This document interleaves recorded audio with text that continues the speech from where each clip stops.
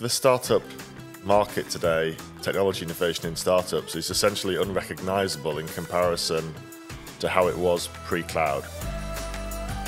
You're listening to Data Revolution, the show about data, innovation, and economics in the rapidly changing cloud world. So, startups. I believe it's a critical topic to cover because we are part of a current startup, a previous startup. We're in the mix of it. But it's really interesting to know, and I believe I had a good discussion with somebody that is into the startup world or into enabling startup to succeed. Can you tell us a little bit more about that? Yeah, I met with Ian, our CMO at Aiven, and Angie, she's our growth marketing manager. And we talked about startups. We talked about how startups used to be before cloud, after cloud, how to make the most of your dollar. So it was a really great discussion. Also, Aiven in the early days was helped by other companies to start to scale. So I'm really curious on how we are basically giving back, helping others to do the same steps that we did. So I really hope that people will enjoy these episodes. Looking forward to it. Yeah, I think people will. Let's check it out. Hi, Angie and Ian. How are you today? Great, doing well, thank you. Yeah, great. Awesome. Well, thanks so much for sitting down with me. I'm going to start with an easy question for both of you. Since we're going to be talking about startups, I'd love to hear one startup in their early stages that you're following right now that's your favorite. I've been following a lot of this one called LangChain because a lot of my friends are using it to build cool AI stuff, and I find it very interesting because it interlocks with a lot of different programming languages. I'm actually quite involved with a startup in the UK called Revenir. It's a fintech company that is automating the process of getting international tax refunds, so sales tax refunds, when you travel internationally. I know a few of the guys there, known the chairman actually for a long time. I think it's a really interesting company, just trying to simplify something that's pretty complicated and paper-based and difficult for a lot of people to take advantage of. And there's a lot of money left on the table for travelers around the world that they're going to help them get back and reclaim and put back into their bank accounts as well. Oh, that's really cool. Wow. And I actually have been following LangChain myself. Nice. For the last year, so they're really cool. I did ask the question for a reason. I want to talk about early stage startups and the things you need to consider as you're building. So I'd love to get your point of view from both of you. Yeah, sure. I mean, I think the startup market today, technology innovation in startups, is essentially unrecognizable in comparison to how it was pre-cloud. You know, before cloud computing, and believe me, I'm old enough to be around before cloud computing, and I did work with startups in the late 90s in the traditional infrastructure model. You wanted to start a company, you needed a lot of capital. You also needed either incredibly good judgment or to be really lucky in the sense that you had to decide what you were going to build and buy it before you actually really had an opportunity to market test the innovation or idea that you had out in the market. And if you got that wrong, you could end up with, you know, lots of expensive computing hardware and software hanging around and no revenue streams to pay for the investment that you've laid down to buy it all. Since the advent of the cloud, startups have access to, you know, world-class technology at very low cost, particularly at very low scale. So the whole ecosystem around startups has transformed fundamentally since cloud computing rose to prominence. I would say it's completely different now to how it was in the late 90s or early 2000s for sure. And I am a huge fan of open source. Been an open source kind of zealot since before that term existed. And what I love about open source and startups is it's a really great mix. Because, for example, if you're a startup, you need to be able to get to time to value as quickly as possible. So using proven solutions that we already know work for people because they're proven by communities of thousands or hundreds of thousands in some cases of other users. And then those communities can also help you if you get stuck, if you're looking for an extension that can do something or the other thing. It's a wide world of possibilities. There's ways to meet up with people in real life and online, all kinds of things to try to move you forward with as much speed as possible. So I'm glad you mentioned open source. We're going to touch on that again, so I'm going to circle back. But I want to ask another question what's the number one problem that you see early stage startups run into? I think a big problem is, there's a million things that you could build and a million markets that you could reach. What do you go for first? And so I think a big challenge for startups is to try to get into this sort of build, measure, learn loop and go round the circle as quickly as possible. So you want technology that allows you to prototype quickly. You want technology that allows you to kind of look at the results of the data that you're gathering, and you want the ability to derive insights from those so that you know that you're making the best decisions possible. I totally agree with that. I think the ability to change direction quickly, or pivot, as the term is that's used in the startup world, is super important. And in a sense, the purpose of a startup really is to, of course, find product market fit in an area of the market that is quite often unexplored and quite ambiguous. So the ability to change what you're doing, sort of reimagine your direction, shift direction, do different things, discard resources, create new ones. It's all really, really valuable stuff for startups that are operating in areas that they're actually exploring as they build their companies. Yeah, and it's really important to move quickly because it's so competitive. It can make and break you. Yeah, of course. Yeah. It's important to be responsive, right? I mean, say you create a product and you get customers in an unexpected part of the world, for example. You may want to deploy infrastructure close to those customers to ensure that they have a really good experience, and continue to use your product, use your service, and grow into more substantial customers. So that flexibility to adapt and address changing needs that you have as your business evolves from early stage to later stage is super, super important. And I think you could fall into a trap of kind of not necessarily realizing how important flexibility and the ability to change direction really is. I would say it's absolutely fundamental to success in early stage companies. Definitely. And then, so we're all at Aiven, obviously. That's why I asked you to sit down with me to talk. But I wanted to ask you, what is Aiven doing to support early stage startups? We have a program called Cluster. And within Cluster, we provide Aiven credits to early stage companies, so seed stage, Series A, Series B stage companies, and a few other rules as well, like the age of the entity that the customer is. But we under this program, we provide credits to allow customers to build on Aiven at no cost, time-limited credits, so you get credits for a year. And you can build your company on Aiven's technology without having to invest capital in the resources that we provide to help you do that. Yeah, as part of our community advocates program, we have several cluster members, and they are, it's amazing the types of things that they're building. They're building entire platforms of infrastructure powering their customers, and so being, kind of at the center of all that is very, very excellent, and it's empowering. So what's the size of the startups typically? So these are early stage companies in either their seed stage or they're raising a Series A or a Series B. So they might have raised, it's kind of hard to give a precise answer, but say up to $25 million in capital would be the upper end of the range, in my experience. Yeah, so it's a wide range, though, yes, right? Yeah, it can be, a couple of people.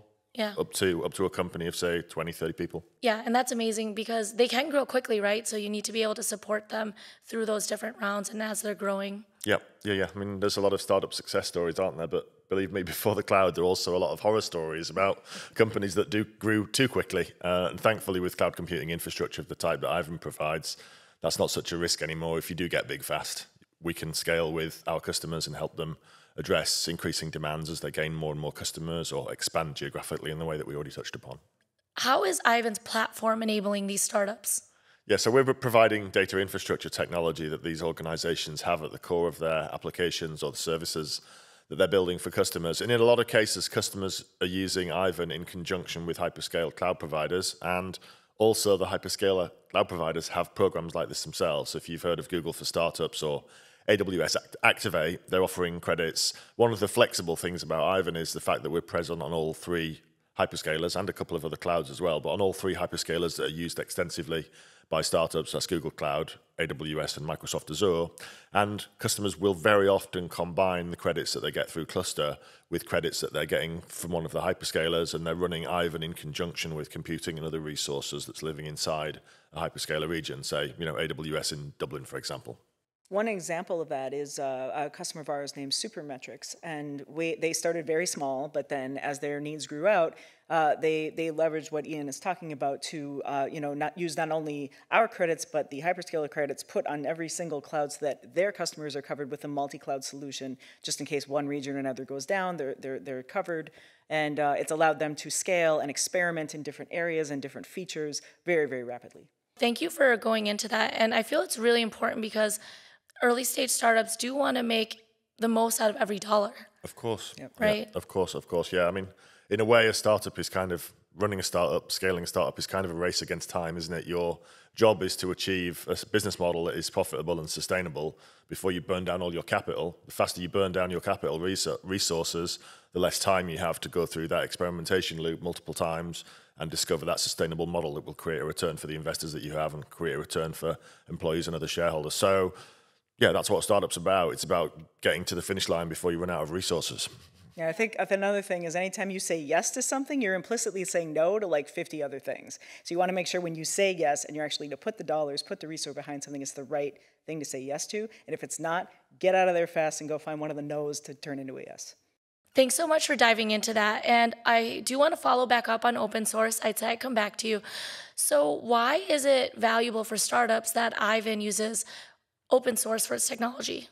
I think it's valuable because it's proven. So, if you're in good company, lots of other people are using this, so you don't need to spend time doing a whole discovery and stuff, just use what works. And Aiven's already done the research to figure out which of the open source technologies are the best of breed in their respective areas, whether it's streaming or storing or analyzing, and we make sure that those things are available to you ready out of the gate. The other thing that Aiven takes care of for you is oftentimes securing open source is one of those things that people worry about, like, oh, am I going to have to dedicate engineering time to that kind of thing? It's wonderful to have a platform like Aiven because it takes care of like the scalability, the security, some of these things that you need in your business, especially if you're going to be a great, fast-growing business that takes off like gangbusters. You want to make sure that stuff is covered so that you don't have to then be in a position where you now have to come up to speed on this and divert engineering resources away from building the features and the things that are delivering value to your customers. Definitely. And the most important part, I think, is startups have so much bandwidth and you don't want them doing, like security you mentioned, right? Having that taken care of so that they can focus on innovating. Yeah, I mean, it's back to the old adage, isn't it? It's not a good idea to build things that have been built before. You want your engineering resources focused on the activities that creates most value for customers and create most value for you. And in a vast majority of cases, that's not running infrastructure or dealing with low-level security issues or operating platforms. It's about the value from the features that you build on top of that substrate, where the value is created in the organization, which is, of course, what a startup is there for, to create value for investors, to create value for shareholders. So having your resources focused on activities that directly drive that is really, really important. Yeah, that's a great point.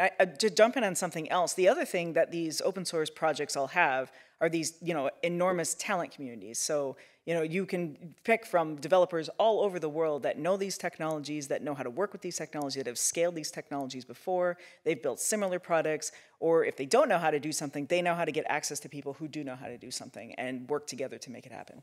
Yeah, I think startups are no different from enterprise customers in that respect. One of the main drivers for open source technology usage everywhere is about skills ubiquity. You lose someone in your team that has a open source skill. There's literally hundreds of thousands of developers around the world that will have that skill or similar skills and have worked with that technology before. And it's very different to proprietary software systems in that respect. I think startups and enterprises actually have that in common. Yep, that's true. And turning over a seat can be really expensive for organizations. So being able to backfill that seat is really important. And using open source technologies definitely allows you to build back very quickly. So I wanted to touch on scaling.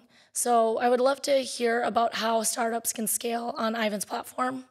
Yeah, like the example I gave of Supermetrics earlier, a lot of startups will start with like a prototype with the intent to build like an MVP and then like throw it away once they've proven product market fit and then go on from there. You don't have to do that with Aiven. You can keep the technology that you're going into with production and just scale it up as your company grows. Last question I have for you is, how can anyone join the cluster program? Yeah, you just go to aiven.io/cluster. That's so easy. It is so easy.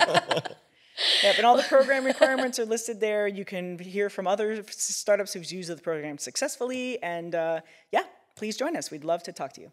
Amazing. Well, thanks so much for sitting down with me, and I hope you have a great rest of your day. Thank you. Thanks for having us on. Yeah. Yes. I think as a startup founder, this episode is really insightful because it allows you to understand various things about needs and struggles of startups. You did a really good job with Ian and Angie. Can you tell me what were your favorite 2 moments of it? Only 2? maybe 3 or 4.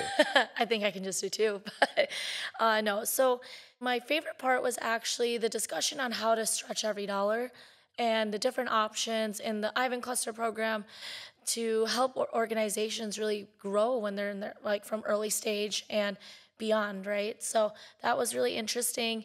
And not just about the Aiven program, but the conversation about the decisions you have to make, the things you have to think about to make sure you're keeping up with the pace you need to.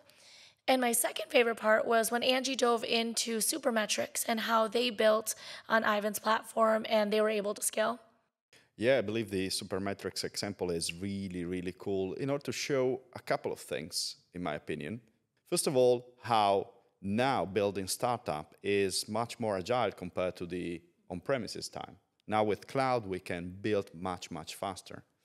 But at the same time, it speaks about the fact that they are using open source, because open source is at the center of innovation. You can have the best tooling in a variety of use cases just by leveraging open source.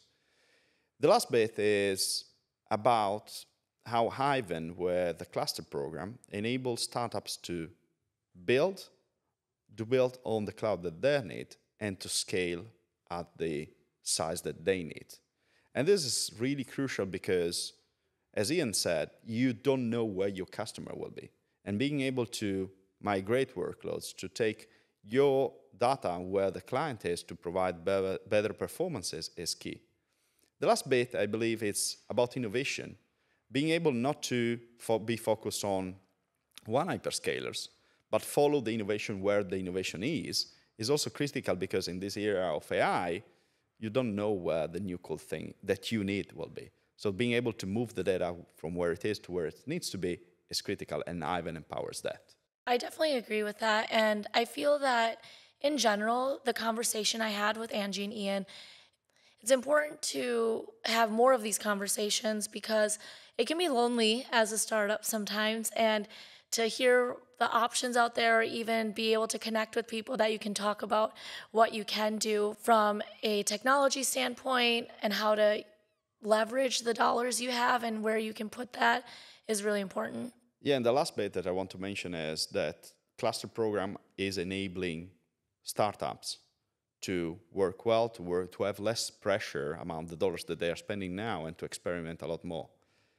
But when interacting with Aiven, you don't purchase, or you don't have only a Kafka, or you don't have only a Postgres. You have a platform, and you are also facing a lot of experienced people that can help you support, that can help you advise on some strategic decision that could have a huge impact in how you build your startup. Yeah, and honestly, when Ian went into, you could have Aiven's cluster program credits, plus your AWS credits, plus your GCP credits, and being able to do it in one spot, I knew it, but when he said it, I was like, that really is exciting. You could do so much, really, right? You could be innovative. You can think, wow, I can test here, test there, get the most for every dollar that I have. So I hope this was really exciting for our listeners. Yeah, absolutely. So, Genki, thanks for sitting with me, sitting with them, and explore the universe of startup and the cluster program. No, thank you. It was my pleasure.